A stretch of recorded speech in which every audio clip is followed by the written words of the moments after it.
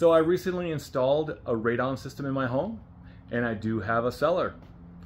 We started at a 10.61 picocuries, and now we're at a 0.21 picocuries. I'm going to show you what I bought and how I installed it, and hopefully it'll save you some time. This is my setup. I ended up going with the Festa Legend. I only have about 700 square feet in my cellar, so this is more than enough. I ended up installing a plug out here because I wanted to have an option of installing another security camera or lights. And this package actually comes with a power cord, so that worked out. One of the things I had a hard time figuring out was an adapter from a 4-inch to a downspout. Now online I did find later that there were some other options I didn't check out, but Home Depot and Lowe's only had something like this for like a drainage piping. So it was really loosely fit all the way around.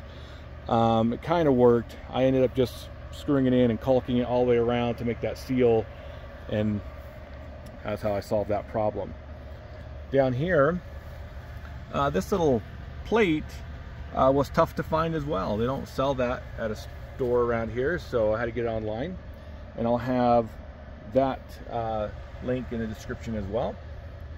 But I went with the downspout because I felt that it just looks a lot better than the pipe going all the way to the top.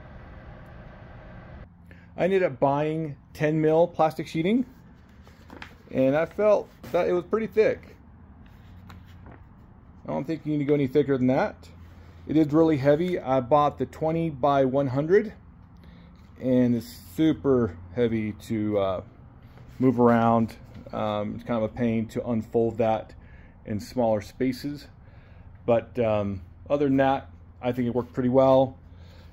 And even if there's some damage to this from sharp rocks or maybe cement down in the cellar, you can get some tuck tape, put it right over it, and it seals it up pretty good. Here we are in the cellar. Okay, so I ended up building out platforms down here so that there's still airflow underneath areas where I just want to have storage. You can see the pipe over on that side. So where there's the holes, I put platforms on risers there so the airflow still goes underneath. On that side there isn't any airflow on the back side, so I didn't bother putting the platform or pavers down. But you can see here that we had a little tear. You can see little pieces there where the rocks are kind of poking through. So if they poke all the way through, we just get some tuck tape and just tape it on there. This is really sticky stuff, and it works great. It makes a great seal. Now you'll notice on this side we used some caulk to put the plastic sheeting up on the cement. We've tried other type of adhesive, but it seems like this one was the best one. It's been holding up now for probably about a couple weeks, and it's great. It made a great seal, sticks to the plastic, also sticks to the cement. So this is a Dynaflex Ultra Advanced Exterior Sealant. We tried some other stuff that did not stick to the plastic at all. Luckily we did a little test hit, and we figured that out before we did the whole thing. We had about 700-800 square feet down here to do. I would say maybe 14 to 15 of these did it. This is the stuff that did not work. All right, this is a Loctite premium glue construction adhesive. It said it does plastics, PVC, and cement, but it's coming right off the cement, and it came easily right off the plastic, so don't use that Loctite stuff. So this tubing is corrugated solid pipe. It doesn't have holes in it. A lot of people buy the ones that have holes already in there, and what I've learned is that it's too many holes, and there won't be enough pressure or suction to get all the gas out. So especially at the end of the pipe. So what I did was, speaking with some people here in Utah that install these things, they said that they get the solid and they put a hole every 3 feet to make sure that they have enough suction to reach the back of where they're trying to get to. And this worked out really, really well. I ended up painting every hole I drilled in, just so that on the outside I knew where these holes were at. So this is the part that goes out of the house. I ended up getting the Schedule 40 pipe with the adapters, T adapter there. The kit came with this little, they call it a manometer, and it'll tell you the suction pressure.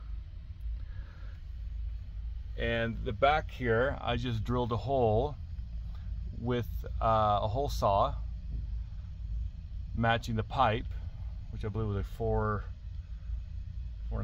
I believe 4.5 inch hole saw. But I glued these together, this angle, secured that. I secured that to cement as well down at the bottom. This tubing here doesn't really fit in these connections, so what I had to do here was I made a cut about 1 inch or 2 in, that I was able to fold that over. I put PVC glue in there with caulk around it. Then I screwed these in because I was moving them around a lot and I was kind of separating it before it was completely dry. So I put that just secured in there. But it goes down there. The trick for me was trying to get this plastic around the pipe and sealed. I think most people just do a 90 down and they're able to get it a little easier, but I just went down with it because I heard that every 90 you have loses suction a little bit. And so I tried not to do any of the 90s. I just tried to just lay the pipe down as smoothly as possible. So a lot of caulk, a lot of tape to try to get that sealed around there. We did the best we could. I'm sure there's a really great trick for that, but I couldn't find it. So that was a pain point for us to try to get that airtight. So, but we just had to cut a slit into the plastic, put it over to the cement, and then try to tape it around to make a really good seal. One thing we found out, once we turned on the fan, we noticed the plastic here started really sticking against the wall and down and around. And we gave it a lot of extra material because we just didn't really know what to expect, but it did really nicely there. On the other side, I ended up going a little too tight with it. So it sticks out maybe more across this way, but it did pull it down a bit before it dried. So I would recommend to have a lot of slack on the pipe side so it can go down on the back side of this wall more, so it'll stick better, and then come around a little bit. But so corners were a pain. We found a few videos that showed us how to make cuts or extra or take off material in the corners, but I didn't feel like they were that great. So we left some bagginess there, some extra materials so that it could breathe, but also we used the tuck tape and we used a lot of the caulk to make a good seal on that back side. For the ladder area, I put some wood down so that it wouldn't pierce the plastic, and we wrapped the corner the best we can with the caulk and the tape, and it looks like it made a really good seal, so we're happy about that.